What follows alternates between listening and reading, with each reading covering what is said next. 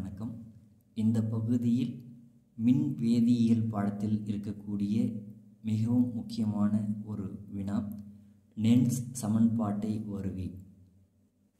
இந்த சமன்பாட்டை எவ்வாறு வருவிக்கலாம் என்பதை இந்த பகுதியில் பார்க்கலாம். நெர்ன்ஸ் சமன்பாடானது மின்கல மின் அழுத்தம் மற்றும் மின் வேதி வினையில் ஈடுபடும் கூறுகளின் செறிவு ஆகியவற்றை தொடர்புபடுத்தும் ஒரு சமன்பாடாகும். இந்த சமன்பாடானது, அதாவது ஒரு மின் வேதி வினையானது ஆக்சிஜனேற்ற மற்றும் ஒடுக்க வினை நிகழும் ஒரு வினையாகும். அவ்வாறு ஆக்சிஜனேற்றம் ஒடுக்கும் வினை நிகழக்கூடிய ஒரு மின் வேதிக்கலனை நாம் எடுத்துக்கலாம். அதாவது மின் வேதிக்கலன் என்பது ஒரு பேட்டரி. ஒரு பேட்டரியில் நிகழக்கூடிய வினையானது ஆக்சிஜனேற்ற ஒடுக்க வினை ஆகும். ஒரு எடுத்துக்காட்டாக எடுத்துக்கலாம். ஒரு பொதுவான ஒரு மின்வேதி வினையை நம்ம எடுத்துக்கலாம். அந்த வினையிலிருந்து எவ்வாறு இந்த சமன்பாட்டை வருவிக்கலாம் என்பதை பார்க்கலாம். நீங்கள் எக்ஸாமுக்கு இங்கிருந்து நீங்கள் எழுதினாவே போதுமானது, கவனிச்சுட்டு வரலாம். வினைப்படு பொருள்கள் A மற்றும் B எடுத்துக்கலாம். A மற்றும் B. இந்த வினைப்படு பொருள்கள் வினை புரிந்து C மற்றும் Dயை கொடுப்பதாக கருதுவோம். இந்த வினையில் ஏனுடைய மோல்களின் எண்ணிக்கை, அதாவது இங்கே 1, 2, 3 என்று குறிப்பிடுவோம் இல்லையா? அப்போ ஏயின் மோல்களின் எண்ணிக்கையை நாம் X என்று எடுத்துக்கொள்வோம். பியின் மோல்களின் எண்ணிக்கை Y என்று எடுத்துக்கொள்வோம். அதாவது ஸ்மால் லெட்டர் இந்த இடத்துல. சியினுடைய மோல்களின் எண்ணிக்கை L என்று எடுத்துக்கலாம். டியினுடைய மோல்களின் எண்ணிக்கை M என்று எடுத்துக்கொள்வோம். இந்த வினைக்கு நாம் வேதி வினைகுணகம், அதற்கான சமன்பாட்டை எழுதலாம். வேதி வினைகுணகம் +1 படிச்சிருப்போம்.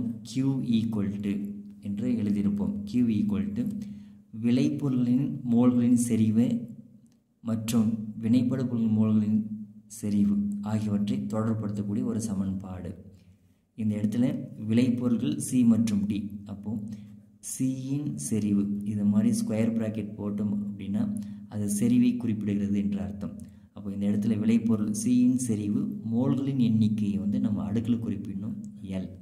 அதற்கு அடுத்து இருக்கக்கூடிய விளைபொருள் D. Dயின் செறிவு, அதனுடைய மோல்களின் எண்ணிக்கையை இங்கே அடுக்கில் குறிப்பிடணும் M / வினைப்படு பொருள் Aயின் செறிவு பவர் X, Bயின் செறிவு பவர் Y. உங்க Q என்பது வேதி வினைகுணகம், அதாவது விளைபொருள்களின் மோலார் செறிவுகளின் படிகளின் பெருக்கற்பலனுக்கும் வினைப்படு பொருள்களின் மோலார் செறிவுகளின் படிகளின் பெருக்கற்பலனுக்கும் இடையே உள்ள விகிதம் வினைகுணகம் எனப்படும். இதற்கான வரையறையெல்லாம் எழுத வேண்டிய அவசியம் இல்லை. நீங்கள் இந்த வினையில் இங்கிருந்து எக்ஸாம்பிள் எழுதினா போதுமானது. ஒரு மின் வேதி வினை சமன்பாட்டை அங்கே எழுதிக்கிறோம். அதற்கான Q மதிப்பு எழுதிக்கிறோம். இங்கே என்ன சொன்னோம்னா, நெர்ன்ஸ் சமன்பாடானது மின்கல மின்னழுத்தத்தையும் மின் வேதி வினையில் ஈடுபடக்கூடிய கூறுகளின் செறிவு ஆகியவற்றையும் தொடர்படுத்தக்கூடிய சமன்பாடாகும் என்று சொன்னோம். இங்கே செறிவுக்கான ஒரு சமன்பாடு, அதாவது செறிவை தொடர்படுத்தக்கூடிய ஒரு சமன்பாடு எழுதிக்கிறோம். இன்னொன்று பார்த்தோம்னா, இங்கே மின்கலத்தினுடைய மின்னழுத்தம், அதற்கான ஒரு தொடர்படுத்தக்கூடிய ஒரு சமன்பாடு என்னன்றது நாம் பார்க்கலாம். இந்த வினையில் நடக்கக்கூடிய கிப்ஸ் கட்டில ஆற்றலினுடைய மதிப்பு உங்களுக்கு தெரியும். கிப்ஸ் கட்டில ஆற்றல் நாம் எப்படி எழுதுவோம்னா G ΔG என்று எழுதுவோம். கிப்ஸ் கட்டிலா ஆற்றலில் ஏற்படக்கூடிய மாற்றம் ΔG = ΔG0 + RT ln Q. இந்த சமன்பாட்டை கண்டிப்பாக மனசில் நல்லா பதிய வச்சுக்கணும். ஏன்னா இங்கேருந்து தான் நம்ம சமன்பாடை வருவிக்கிறோம். மறுபடியும் பார்க்கலாம். ΔG = ΔG0 + RT ln Q. ஏற்கனவே Qக்கான சமன்பாடு அங்கே எழுதி வச்சிருக்கிறோம். அதை இப்போ இந்த சமன்பாட்டில் சமன்படுத்தலாம், அதை பதிலீடு செய்யலாம். அப்போ ΔG = ΔG0 + RT ln Qக்கு என்ன சமன்பாடு இங்கே எழுதியிருக்கோம், இங்கே பாருங்கள். இதை அப்படி இங்கே சப்ஸ்டிட் பண்ணுவோம். Cயின் செறிவு இல்லையா, சியின் செறிவு அடுக்கில் எல், அதுக்கு அடுத்தது டியின் செறிவு அடுக்கில் எம் வகுத்தல் ஏயின் செறிவு அடுக்கில் எக்ஸ், அதுக்கு அடுத்தது பியின் செறிவு அடுக்கில் ஒய். இது மாதிரி எழுதிக்கணும். அதுக்கு அடுத்ததாக இந்த இடத்துல டெல்டா ஜி எழுதியிருக்கிறோம் இல்லையா? இப்போ டெல்டா ஜிக்கான ஒரு சமன்பாடு இருக்குது. என்ன சமன்பாடுனா delta G equal minus NFE. இந்த சமன்பாடையும் மனசில் நல்லா பதிய வச்சுக்கணும். Delta G equal minus NFE, delta G naught equal to minus NFE not. இந்த இடத்துல இந்த இரண்டு சமன்பாட்டையும் கண்டிப்பாக எழுத வேண்டும். இதற்கு இரண்டுத்துக்கும் சேர்த்து ஒரு மதிப்பெண் கொடுப்பாங்க. இதில் டெல்டா ஜி என்பது கட்டிலா ஆற்றலில் ஏற்படக்கூடிய மாற்றம். இதெல்லாம் எழுத வேண்டிய அவசியம் இல்லை தேர்வில். நீங்கள் சமன்பாட்டை மட்டும் வச்ச போதும். இருந்தாலும் இதில் இருக்கக்கூடிய ஒவ்வொன்றும் எதை குறிப்பிடுகிறது என்பதை நாம் தெரிந்து கொள்வோம். டெல்டா ஜி என்பது கட்டிலா ஆற்றலில் ஏற்படக்கூடிய மாற்றம். அதுக்கடுத்தது டெல்டா ஜி நாட் என்பது இங்கே நாட் போட்டோம் அப்படின்னா திட்ட கட்டிலா ஆற்றலில் ஏற்படக்கூடிய மாற்றம். அதுக்கடுத்தது என் என்பது வினையில் வெளிப்படக்கூடிய n வோல்ட் எலக்ட்ரான்களுடைய மின்சுமை. அதற்கு அடுத்ததாக எஃப் என்பது ஃபாரடே, இ என்பது மின்கலத்தின் மின்னழுத்தம். இங்கே குறிப்பிட்டிருக்கோம் ஐ என்பது மின்கலத்தினுடைய மின்னழுத்தம். இந்த மின்னழுத்தத்தை தான் நம்ம இந்த நெர்ன்ஸ்ட் சமன்பாட்டில் வருவிக்க போகிறோம். அதுக்கு அடுத்ததாக இ நாட் என்பது மின்கலத்தினுடைய திட்ட மின்னழுத்தம். இது எக்ஸாம்பிள் எழுத வேண்டிய அவசியம் இல்லை, இதனால் நம்ம தெரிஞ்சிக்க வேண்டியது, அதனால் இது இங்கே எழுதியிருக்கேன். சரி, இப்போ நம்ம சமன்பாட்டு போகலாம், எப்படி வருவிக்கலாம் என்பது.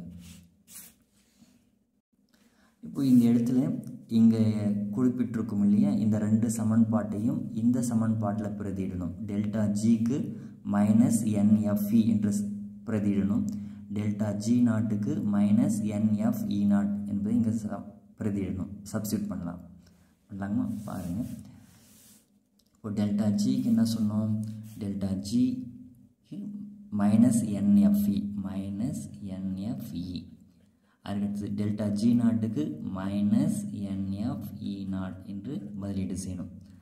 ப்ளஸ் ஆர்டி லான் சியின் செறிவு அடுக்கில் எல், டியின் செறிவு இங்கே எம், ஏயின் செறிவு பவரில் எக்ஸ், பியின் செறிவு பவரில் ஒய் எழுதிக்கணும்.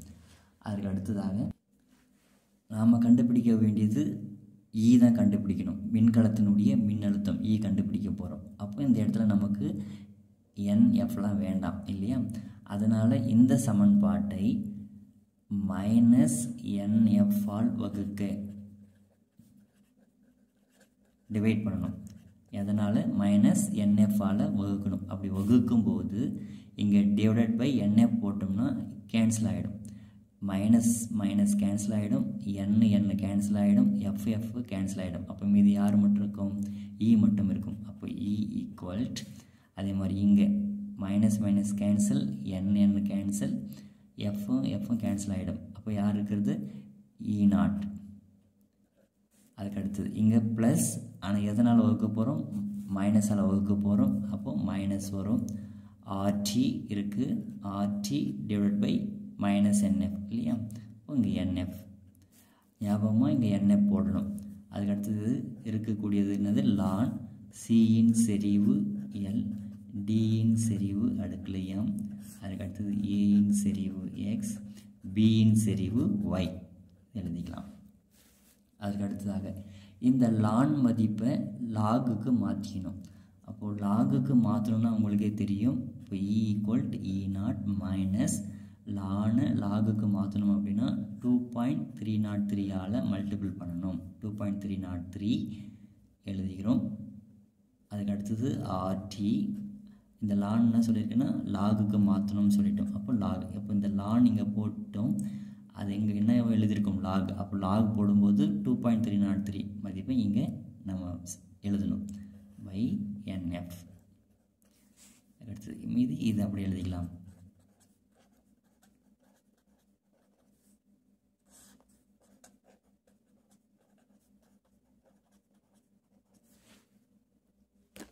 இந்த இடத்துல ஆர் என்பது உங்களுக்கு தெரியும், வாயு மாறிலி. அதனுடைய மதிப்பு 8.314 joule kelvin inverse mole inverse.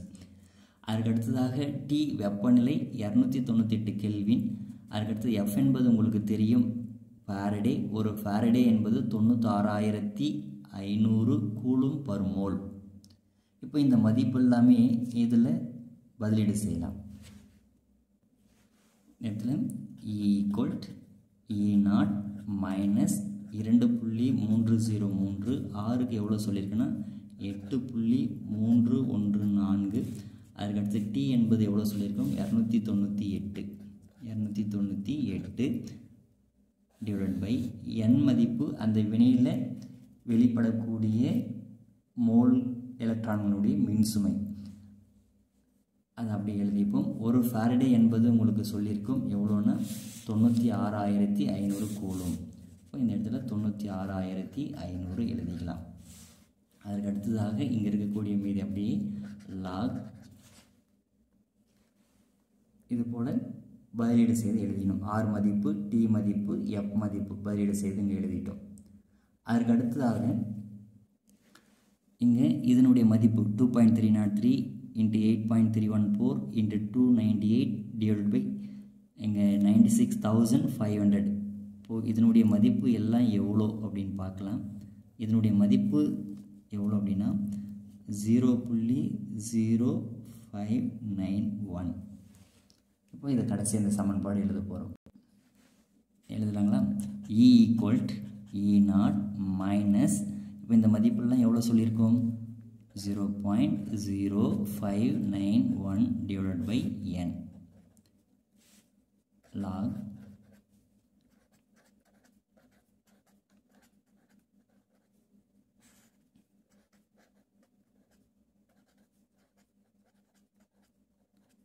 இந்த சமன்பாடு தான் நெர்ன்ஸ்ட் சமன்பாடு. அப்போ இந்த சமன்பாடு அடிப்படையாக கொண்டு நம்ம என்ன கண்டுபிடிக்கலாம்னா ஒரு பேட்டரியில் கிடைக்கக்கூடிய மின் அழுத்தத்தை நம்ம கண்டுபிடிக்கலாம். இந்த சமன்பாட்டை அடிப்படையாக கொண்டு கணக்குகளும் கேட்பாங்க.